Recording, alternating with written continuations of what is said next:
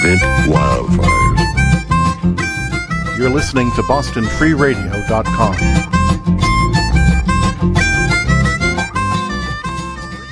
Welcome to Words on Film on Boston Free Radio. I'm your host and movie critic, Dan Burke. Words on Film is the spoken word show dedicated to moving pictures, and I'm glad you could join me for this show, where I discuss my favorite topics, which is movies. My favorite topic, I should say, singular.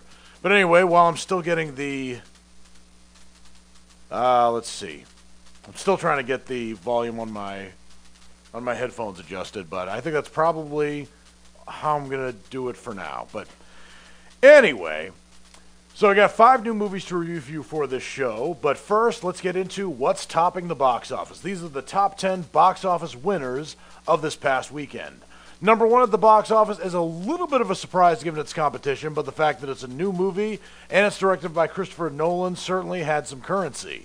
That movie was Dunkirk, which opened with $50.5 million at the U.S. box office and $107.4 million internationally. And that's against a budget of $100 million. Number 2 at the box office is a movie I actually kind of expected to be in the top 10, and that is, or at least definitely in the top 5, maybe even the top 3, and that is Girls Trip, the latest from, well, a number of people, particularly boasts an all-star cast, including Regina Hall, Queen Latifah, and Jada Pinkett Smith. It opened at $31.2 million at the U.S. box office against a budget of $27.7 million. So Girls Trip already is a tentative hit. And I forgot to mention what Dunkirk was. Dunkirk is so far not a hit yet here in the States, but around the world it is already a tentative hit.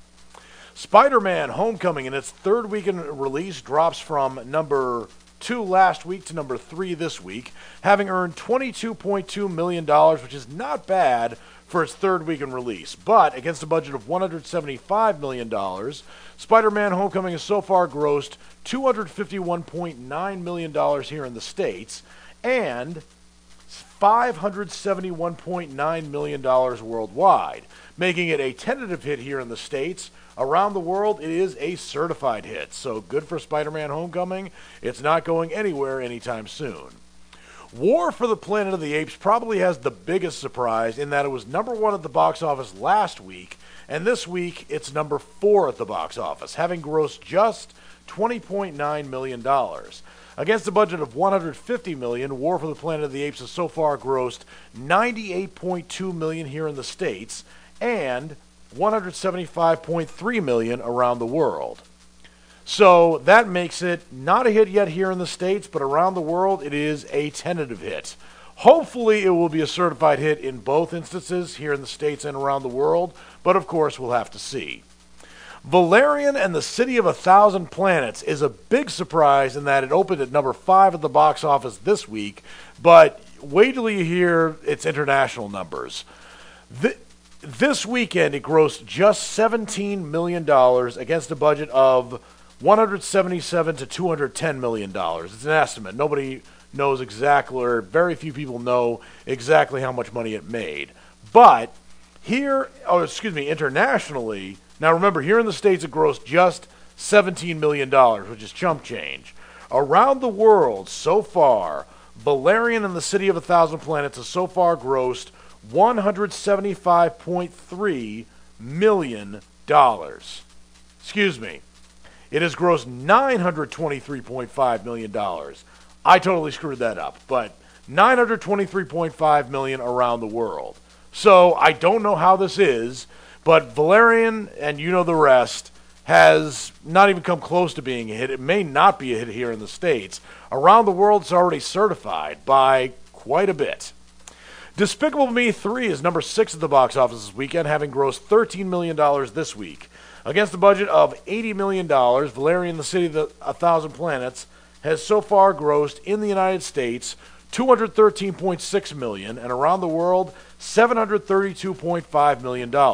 So it goes without saying that Despicable Me 3 is doing really well for its budget, and it is a certified hit here in the States and around the world, which is actually more than can be said for Cars 3, surprisingly enough. Baby Driver is number 7 at the box office this weekend, having grossed $6.1 million at the box office in its 4th weekend release. So far, Baby Driver, on a budget of $34 million, has so far grossed $84.3 million here in the States and $118.7 million around the world, making it a certified hit here in the States and globally. The Big Sick is number 8 at the box office this weekend, having grossed $5 million in the United States this weekend. But I don't have the information for how much it costs to make. So far, it's grossed $24.5 million. I would take an educated guess to say it's a certified hit here in the States, but I don't know. I also don't have the international numbers for you yet. Wonder Woman, however, I'll already tell you it's a certified hit here in the States and around the world. This weekend, it grossed $4.6 million, and against a budget of $149 million, it has so far grossed $389 million here in the States and $779.6 million around the world. What's really astonishing is that Wonder Woman, despite getting much better reviews than Despicable Me 3, has made this amount of money, $779.6 million, in 8 weeks, that it took Despicable Me to almost make in 4 weeks. I don't know how that is.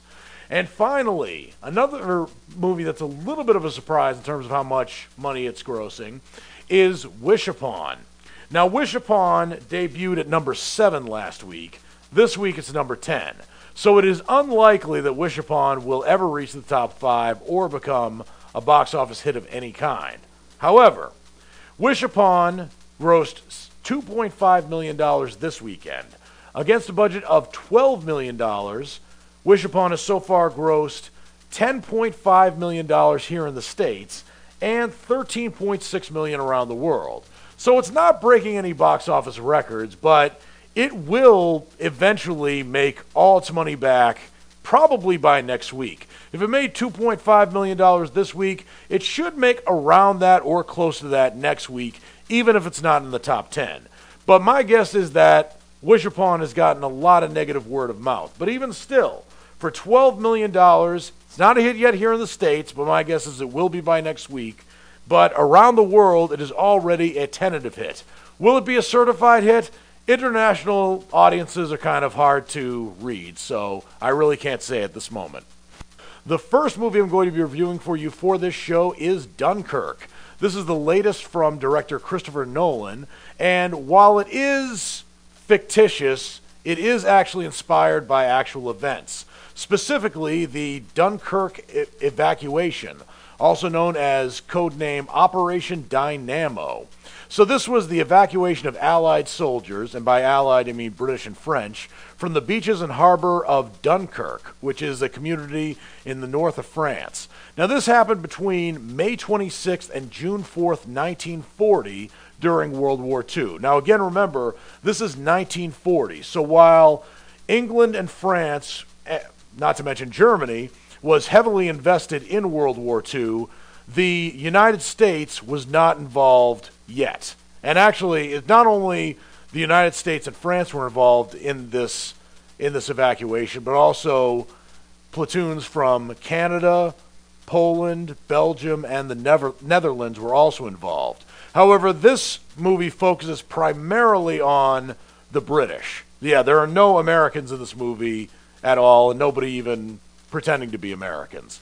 So this, you really kind of have to know the history of Dunkirk, maybe before going into this movie, but even if you don't know any history of it, you'll still be probably amazed by the odds that the British soldiers, well, the Allied soldiers in general, had to overcome in order to evacuate Dunkirk, which was, for all intents and purposes, surrounded on all sides by the forces, primarily the German army.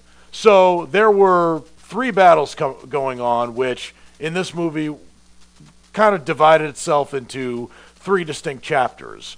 1 is the mole, in other words, land. Number 2 is the sea, and 3, the air. So there were British soldiers on the beaches of Dunkirk trying to escape against all odds. that's the mole, in other words, land. Of course, there was the sea, where ships were coming out of Dunkirk port in order to escape. And, of course, there was the air invasion of the German soldiers. And there were also Allied troops in airplanes trying to shoot down the German forces as well. So this is told primarily from three perspectives, but there are a lot of characters in this movie. There's also very little dialogue.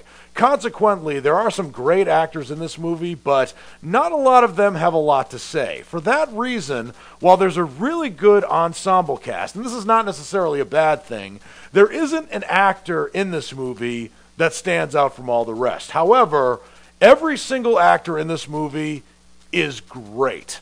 And the movie focuses primarily on one of the soldiers who is part of the mole. In other words, he is on the beaches of Dunkirk, France, and he's trying to escape by any means necessary. His character is, well, the character he played, the actor playing this main character is Fionn Whitehead in a career-defining performance. There are also some great performances by the likes of Harry Styles, formerly of the boy band One Direction. And once I probably said boy band, you probably thought that he's just going to be sort of a secondary character with not very many lines. It turns out that Harry Styles actually has quite a few lines in this movie, and he's probably the actor in this movie who has the most lines. But it wasn't just soldiers or Allied forces who were rescuing the Allied forces who were surrounded in Dunkirk. It turns out that on the sea, there was a civilian ship who was going to Dunkirk and might not have gone there to rescue soldiers in particular, but turns out that that is exactly what they did. And it turns out this boat, that's a civilian boat, is run by a character who's played by Mark Rylance, Academy Award winner Mark Rylance. And it's great to see him on the screen after last year's underrated BFG. And finally, probably the most action in this film takes place in the air, or at least the biggest turning points. And I'm not going to exactly reveal what happened, although probably when I said that the Dunkirk was probably one of the biggest evacuations in World War II, that might give you a little bit of a spoiler as to how this movie's going to go. But honestly, there are a lot of great things to say about Dunkirk. As I said before, Christopher Nolan directed and wrote the screenplay for this movie. He also co-produced it. But when I read last week that Christopher Nolan had written this movie, I initially thought it might be historical fiction. Not exactly. The evacuation of Dunkirk, France, actually happened. It might probably be considered historical fiction, though, because it's not based on a book written by a historian of any kind. And I don't know exactly what motivated Christopher Nolan to direct and write this movie, or just write it in general, but he did an amazing job with this. I liked that it had little dialogue, and I liked the fact that there were no actors that really stood out. All of them had their parts to play, almost the same as the soldiers in Dunkirk had their roles to play in order to get a successful evacuation against all odds. And it's another thing to note that 1940, the U.S. was not participating in the war at this point. That would be for another year and a half. And B, oh yes, the movie doesn't tell you what year in which it takes place. You kind of have to look that up afterwards. But I like that because I'm running out of time right now, but I'm giving this movie my rating of a knockout. It is a great World War II flick. It makes war look like hell, as every great war movie does, and the acting is understated but fantastic. The next movie I'm going to be reviewing for you is Valerian and the City of a Thousand Planets. This is the latest from director Luc Besson, best known to American audiences for having written and directed such movies as Léon the Professional, which is still a cult classic to this day, had a great had great performances in that movie by Jean Reno and a very young Natalie Portman. And then he followed that up 3 years later with The Fifth Element, which did modestly well at the box office when it came out over 20 years ago. And I can't believe I'm saying that, but yes, it did come out over 20 years ago. But it's since gone on also to be a cult classic. He also most recently directed the movie Lucy, which starred Scarlett Johansson and Morgan Freeman. That came out 3 years ago, and that's a movie that I thought had impressive special effects. Wasn't crazy about the story. I also wasn't crazy about the flaw scientific facts, but from Luc Besson, it was an enjoyable film to watch.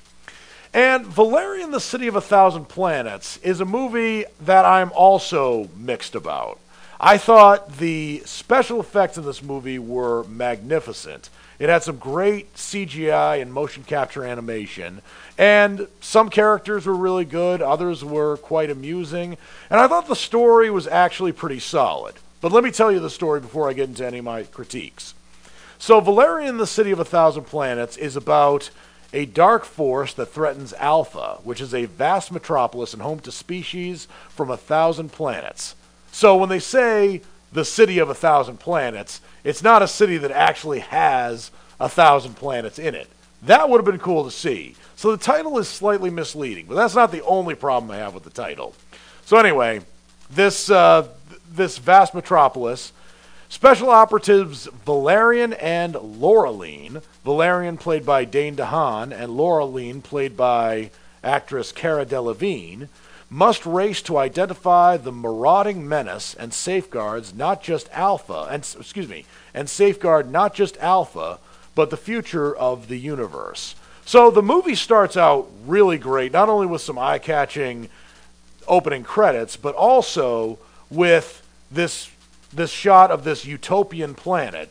And when you see this planet and all the creatures who inhabit it, there are some human-like creatures who reside on this planet, and they speak a different tongue than English. And there are no subtitles that are given to you to give you a sense of what they're talking about. But you don't need subtitles, actually, because I heard a study that 94% of communication is nonverbal, but I think that the motion capture animation on these aliens is so good, and they communicate so well, their body movement is fluid, that you really don't need subtitles. You get the gist of what they're saying. So anyway, this utopian planet, as it usually goes in science fiction movies, experiences some sort of meteoroid crash or some meteorite crash, and that threatens the life on their planet. So one of the creatures sends a clairvoyant message to Major Valerian, who's played by Dane DeHaan.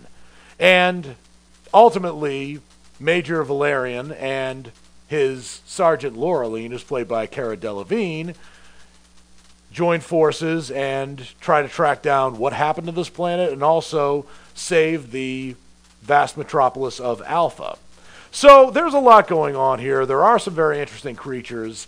One of the things I was worried about was not that this movie would rip off The Fifth Element, even though it has some things in common with The Fifth Element.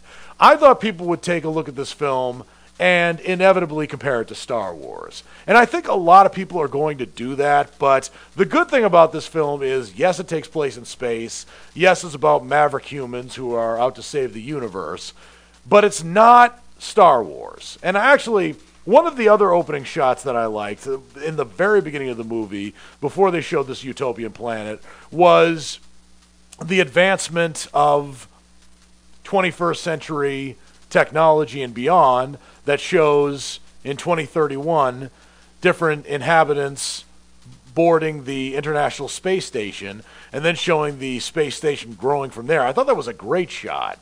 But I do think that when Dane DeHaan comes on the screen and starts acting, that's when the film goes down a notch for me, because Dane DeHaan has the same problem that Rooney Mara has. He's very good at acting intensely and when he's in dark and brooding roles. I mean, nowhere is that more apparent than Dane DeHaan's breakthrough role in one of the few found footage movies that I like, Chronicle, where he ultimately got superpowers and evolved into a super villain rather than a superhero. I thought he did great in that movie. And as much crap as people give The Amazing Spider-Man 2, I did think Dane DeHaan did well as Harry Osborn, who later turned into the Green Goblin.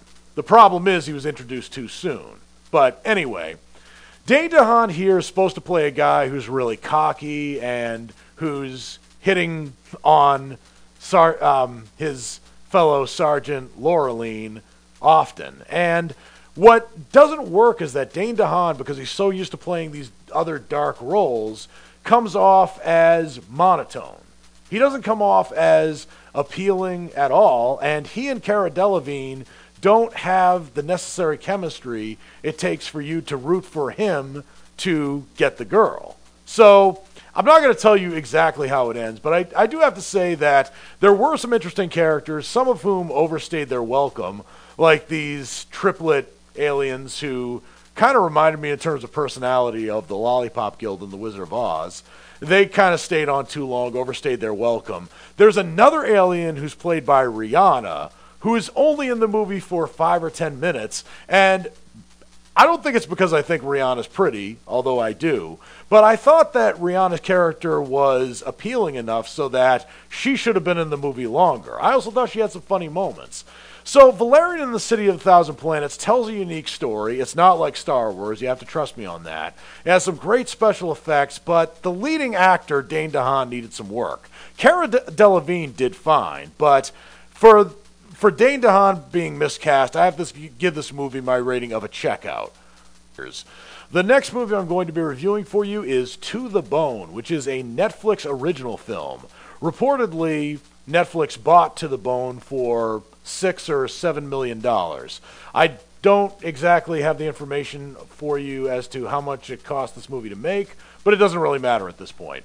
What is To the Bone about? To the Bone is about a young woman who is dealing with anorexia, and she meets an unconventional doctor who challenges her to face her condition and embrace life. This is a movie that is directed and written by a filmmaker whose name is Marty Noxon, who is a woman. She's over 50 years old.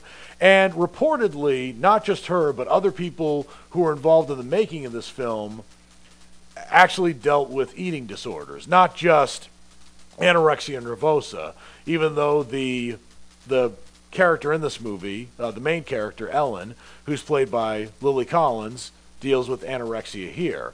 She's actually brought to a group home filled with people with eating disorders, and not just anorexia nervosa. There are others who deal with bulimia nervosa. And just to give you a little bit of a textbook definition of the differences between anorexia and bulimia, anorexia is when somebody eats very little. I think they just eat enough that they think to survive. So they have, of course, a dysmorphed body image, and they think they're heavy even when the whole world can see that they're deathly thin.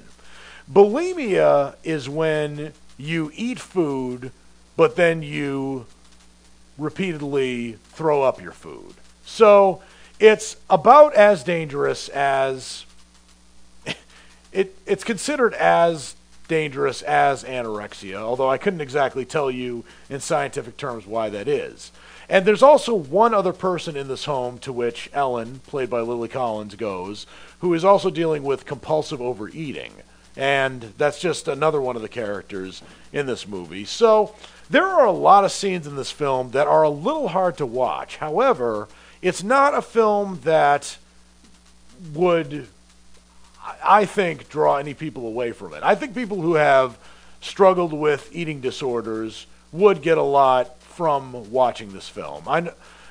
I have not personally suffered from an eating disorder, but I know some people who have. And it's a struggle, and certainly this movie might challenge people's beliefs in the sense that people who are not anorexic take a look at people who are anorexic. I know I've done this before, and they think to themselves, why don't you just eat something? It's just that simple. Well, actually, it isn't. And the movie doesn't go into exactly what makes anorexia difficult for people, but it does emphasize that it is anorexia, bulimia, and all these other eating disorders are very much like other addictions in that there are certain patterns to which people with eating disorders follow that are addictive, that they can't stop doing, and they need to change that behavioral pattern or else they'll die. And I think that the people in this movie, not just Lily Collins, but a lot of other people demonstrate that very well. I also read in trivia that Lily Collins herself actually struggled with anorexia.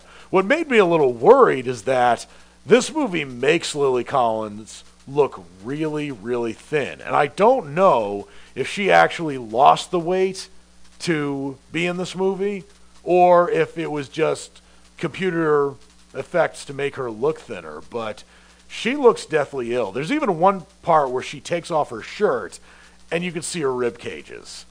Lily Collins is a very attractive woman, but I found myself recoiling when I saw her with her exposed rib cages.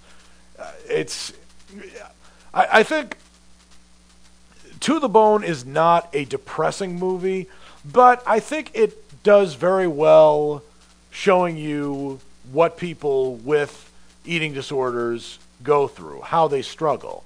And the unconventional doctor to whom Ellen, again Lily Collins, is sent to work on her eating disorder is Dr. Beckham, who's played by Keanu Reeves in a very subtle and very effective performance here. I think Keanu Reeves brought his own kind of perspective to this role that otherwise could have been maybe a little bit two-dimensional. But Dr. Beckham is one of those doctors who knows what he's doing. He knows how to treat eating disorders, but he also knows what not to do. And I thought that he had a very good performance in here. Of course, Lily Collins is probably the most powerful performance in this movie. Another noteworthy performance, of course, all of them are really good, but one of the performances that stayed with me the most, that still stays with me after watching this film, is the one by Leslie Bibb, who also is struggling with anorexia. And you can tell that just by looking at her. Again, I don't know if computer graphics made her look as thin as she does, but you will also recoil when you see her as thin as she is. And what makes matters even worse is that Leslie Bibb's character in this movie is pregnant. So when you are struggling with anorexia and you're pregnant, you're not only endangering your own life, but you're also greatly endangering the life of the child within you. So, To the Bone is a movie that I don't know if theaters would have put this movie out for people to pay and see. And it's great that Netflix is probably the perfect platform for it. I give it my rating of a knockout because, yeah, there are some sad moments, and yeah, there are moments that make you cringe or recoil, but it's not an overall abrasive movie. It's one that's certainly relatable to anyone, not just anyone who's had an eating disorder, but anyone who's had an addiction of any kind. And I think if families are watching this together, it is rated TVMA, which is kind of like the R rating, but I do recommend that families watch this movie together, especially probably older teenagers, maybe even teenagers around the age of 13 or 14, just to know the... Welcome back to Words on Film on Boston Free Radio. I'm your host and movie critic, Dan Burke. Words on Film is the spoken word show dedicated to moving pictures. The next movie I'm going to be reviewing for you is City of Ghosts, which might sound like a horror movie, but it isn't. It's actually a documentary detailing the efforts of Raqqa is being slaughtered silently, which is a handful of anonymous activists who banded together after their homeland was taken over by ISIS in 2014. Raqqa, by the way, R-A-Q-Q-A, is a city that's located in Syria, which is a country that's had its problems with terrorist attacks, particularly by ISIS over the last couple of years. So, with deeply personal access, this is the story of a brave group of citizen journalists as they face the realities of life undercover, on the run, and in exile, risking their lives to stand up against one of the greatest evils in the world today. And this is a movie that I think will probably be nominated for Best Documentary, at least I hope it does. So far it's screened at this year's Tribeca Film Festival, at the Sundance Film Festival, and fortunately it's been picked up by Amazon Studios, so while you can maybe see it at an art house cinema near you, you can definitely check it out on Amazon. And I probably just gave away what I thought of the film, but it is astonishing to me how much damage ISIS has done, how they have passed themselves, how they have dubbed themselves the Islamic State, and how many lives and families, how many lives they've ruined, and how many families they've torn apart. And I really have to applaud the efforts of the blog Raqqa is Being Slaughtered Silently. So there's this group, you're introduced to probably about 5 individuals who work for this website. They started it off in Raqqa, Syria, and what happened was eventually members of this activist group, Raqqa is Being Slaughtered Silently, were actually apprehended and executed by ISIS, which forced a number of these members of this website to flee Syria. I kind of wish the documentary had gone into more detail about how they got out of Syria, but that alone would just make a good movie in general. However, eventually they do flee successfully. Some end up in Germany, and others end up in Turkey, which is over the border from Syria. They're safer than they were in Syria, but still, as many of us know from listening to the news, ISIS still has an influence beyond the borders of whatever territories or countries they occupy. And that's probably most notable from all the terrorist attacks that have happened over the last 3 years or so, particularly the one in Orlando, Florida, and the handful of terrorist attacks in Paris, France. Of course, the trick of how to stop ISIS, well, let me put that a different way. Stopping ISIS is more difficult, arguably, than stopping the Taliban, mainly because the ISIS is far more underground than the Taliban was, and the Taliban was pretty underground, literally and figuratively. Even though ISIS is probably more figuratively underground, their influence can be shown. And there are actually some startling and appalling footage that Raqqa is Being Slaughtered Silently has put onto their website, and that this documentary, for lack of a better term, documents, that shows not only ISIS actually executing detractors, but also how they're brainwashing children into believing their ideology. It's really scary. And what I loved about City of Ghosts is not only that it gives Raqqa is Being Slaughtered Silently the attention and the acclaim that the group deserves, especially considering all that these activists have been through up to this point, but I also liked how the movie allowed the activists to speak for themselves. A lot of the activists go by only their first names, like Hamoud, Hassan, Muhammad, and there's a reason for that, because they are still in hiding from ISIS to this day. In fact, the places that the members of Raqqa is Being Slaughtered Silently have hid out in this movie were still identified as undisclosed location, which means they're still reporting on what they hear from Syria. And even though there is better internet access in Turkey and in Germany than there was in Syria, they still have to really struggle to get their news from the source. And the same thing that can be said about Raqqa could possibly be said about Aleppo and other cities in Syria, as well as many other places in the Middle East, such as Iraq, Iran, and so on. So I'm not going to get into politics as to why the U.S. hasn't taken down ISIS yet. I understand that it's a lengthy process, but that's not the point of this movie. The point of the movie is to show that even in some... And actually, when I was watching this film, I'm sorry to cut my thought off, I thought about the tagline that the Washington Post has given itself since Trump was elected president, and most especially since Trump has been giving grief to the Washington Post, the New York Times, and other news outlets as fake news. The Washington Post has given itself the tagline, "Democracy dies in darkness."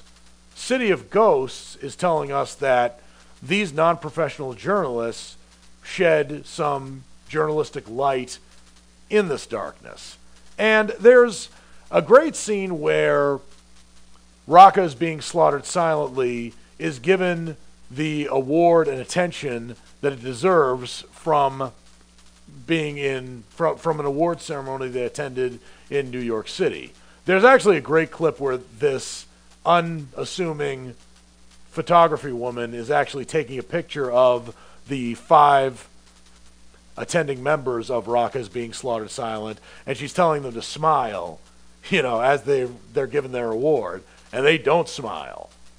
I guess, yeah, it shows that this camera woman knew absolutely nothing about what these guys had been through. City of Ghosts is a great documentary, gets my rating of a knockout. It is a testament to journalism films, fictional and non-fictional. The next movie I'm going to be reviewing for you is Take Me. This is a movie that's rated TVMA, and I'm not sure exactly where it premiered exactly, but it can be found on Netflix and on Amazon Prime, or Amazon Streaming, or whatever that service is called. It actually, its official release date was given as May 5th, but I just recently saw it. And Take Me is a comedy, not to mention a crime comedy, about a guy named Ray, who's played by director Pat Healy. And when I say director Pat Healy, I mean that not only does he star in this movie, but he also directs the film. So Ray is a fledgling entrepreneur who specializes in high-end stimulated abductions.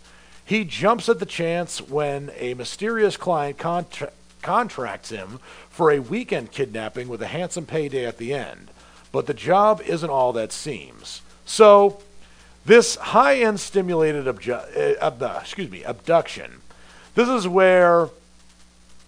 kind of like a kidnapping where somebody is taken unsuspectingly, probably drugged, handcuffed, blindfolded, and thrown into somebody's van.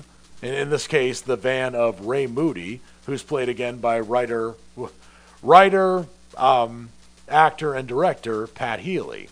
So when Pat Healy, or rather Ray Moody, the character, takes whatever unsuspecting victim or suspecting victim into his van, basically he ties him to a chair, keeps him in the basement for an extended period of time, and more or less tortures the person. I'm going to put my phone down. Sorry about this. I'm having a little bit of technical difficulty with one of my sources of video, but anyway. So when Ray Moody kidnaps somebody and ties them to a chair in a basement, he tortures them a little bit. And it's usually kind of alternative therapy, in that there's one person we're introduced to who is a compulsive overeater and is morbidly obese, and he, of course, would rather choose a bacon cheeseburger over a garden salad, although most of us would, except maybe if we're vegan. And he force feeds him these high-fat burgers until the person agrees to actually have a sustainable diet. So the catch with these high-end simulated abductions is that the person who's being captured agrees to be captured. So ultimately this wild weekend happens when Ray Moody gets contacted by a woman who is a high-end business executive named... Okay, for some reason the computer's not giving me the name of the character, but... Oh, there's this woman named Anna St. Blair, who's played by Taylor Schilling, and this Taylor Schilling you probably best know from shows such as Orange is the New Black. Actually, that's the only show she's been in. She's been in other movies before, but Orange is the New Black is her claim to fame. So anyway, Anna St. Blair offers Ray Moody $5,000, which he desperately needs, in order to be kidnapped for a whole weekend.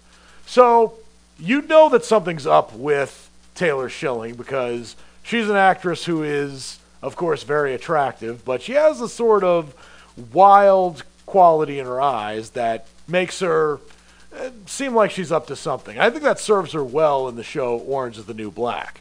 She's one of those women who would participate in a beauty pageant, but she could probably kill the first and second place contestants and probably be holding a knife and not thinking anything about it.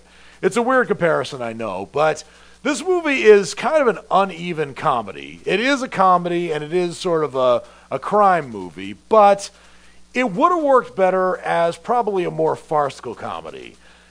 Pat Healy, I think, is a competent actor, but in this movie, he almost miscasts himself. And I think that he probably would have served himself better as just the director of this movie. He didn't write the movie. Another writer by the name of Mike Makowski actually wrote this movie. And it's an interesting concept. And certainly the game of cat and mouse that Ray Moody and Anna St. Blair play is intriguing. But I didn't think there were enough twists in the movie, and I didn't think that it was particularly funny. Somebody getting kidnapped against their will, or maybe even for their will, and getting tied to a chair and tortured is just not in and of itself funny. There's also a dubious scene where Ray Moody actually walks into a bank and asks for a loan for this business, which is a really, really bad idea. I think it actually would have been a better movie if they actually detailed how somebody gets into this business, what would motivate them to get into this business, and do they like it? And you don't get any of that, any sort of character from Pat Healy. He looks like a serial killer. He has his hair parted. He's usually kind of monotone throughout the whole movie, kind of one of those guys who says all the right things, but his demeanor and the way he says it makes you doubt him instantly, which I think would make him play a great serial killer. But I think that any other comic actor probably would have approached this subject a little bit more lightly. I could see Will Ferrell or John C. Reilly playing this kind of role, and the movie would bring a lot of laughs to it, while also maintaining that good level of darkness that would make it an edgy comedy. But as it stands right now, it's a movie to which I give my rating of a strikeout. I do think Pat Healy's a good actor. He miscast himself in this. I liked Taylor Schilling in this movie a lot. I liked kind of the cat and mouse games she played with the character of Ray Moody, but it's not worth recommending because a movie like this should not have been as dark or as uneven as it ultimately became. So now that I've reviewed all the movies I have to review for this show, it's now time to get into my segment, What's Coming Out Next? In other words, the movies that are coming out this coming weekend. And there are a number of big ones, some of which I'm excited about seeing, others maybe not so much. So I'll start with the movie I'm not looking forward to seeing as much, and that is the Emoji Movie. Yeah, they finally made a movie out of the emojis. It's one of those crazy ideas that might actually succeed. I don't really get what all the fuss is about emojis. I get that people send smiley faces. That's nothing new. The smiley face has been popular on the internet since probably civilians were allowed to use the internet in the early 90s. What I don't get is how the poop emoji has become a thing. Not only is it popular, but they've also made toys out of the poop emoji. They've made pillows out of it. I don't get that. I also don't get why it has eyes and a mouth and smiles. I don't know. I'm not this old curmudgeon who just doesn't get the internet. I just don't get why people are so crazy about emojis. But anyway, the Emoji Movie is about a guy, or rather an emoji, whose name is Gene, who is a multi-expressional emoji. Don't know what that means. Sets out on a journey to become a normal emoji. And I guess from the tagline of this film that the movie is going to be about a character who tries to find himself only to find that being himself is really what he wanted to be all along. That's what I'm guessing, just from the